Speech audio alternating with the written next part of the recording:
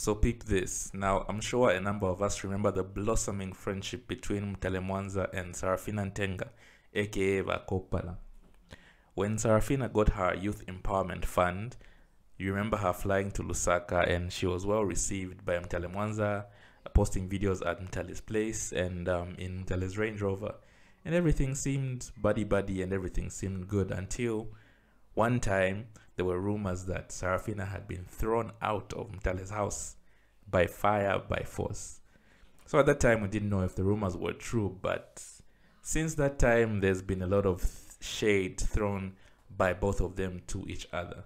And today was actually a really funny example of that. So there's a page on Facebook called Lusaka News. It's got about 95,000 followers, so it's got quite a big following. They posted a picture of Mutale Mwanza with the caption, "One of the richest youths in Zambia." Now, the caption got quite a number of likes and quite a number of comments, but one of the comments stood out because the comment was from Vakopala herself, and the comment reads, "Beans, rich youth my ass, mwabako na wino. Rich people don't even speak or show off. In Zambia, we admire a lot of lies." Now, obviously, that comment got a lot of reactions, but one reaction stood out where a fan posted some, I don't know what to call this. What do you call this emoji? But anyway, you'll see it on screen. To which Sarafina replied, "Stop being food, please. It's all beans." And then another fan replies, "Sarafina Ntenga, how can it be beans when she's staying in the same mansion and driving the Range Rover? Question mark. To which Sarafina replied, "You mean renting," with laughing emojis. Now, damn, this is pretty savage from Sarafina, you know what I mean? If this doesn't confirm that the two are seriously beefing, then I don't know what will, you know what I mean? The honest truth is, I have to do a bit more digging to find out what really happened between the two of them. I know we're like all interested, but for it to reach a level where Sarafina can openly post comments about her former bestie, you know what I mean, demeaning her and saying she's not as affluent as it seems or as she seems, then something big must have really happened, you know?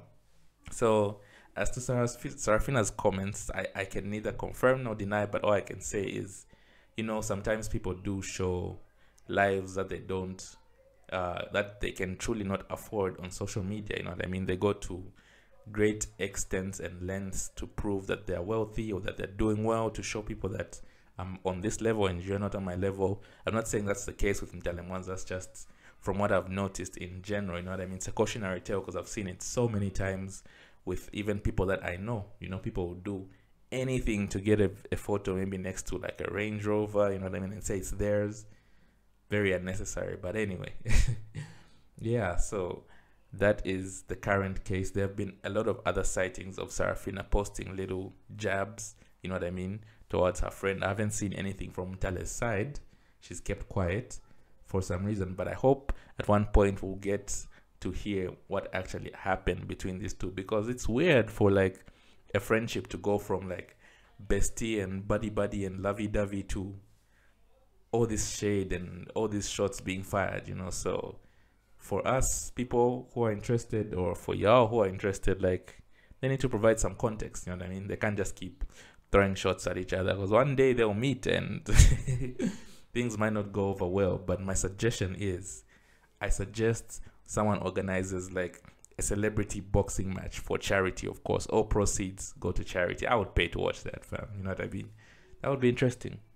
That would be really interesting. So, yeah. What do you guys think about Sarafina's comments, though? Do you think it's just coming from a place of spite and a place of hate? Or do you think Mutale Mwanza is really just faking the lifestyle and faking the funk? Please feel free to comment in the comment section down below. And don't forget to like the video and subscribe to the channel.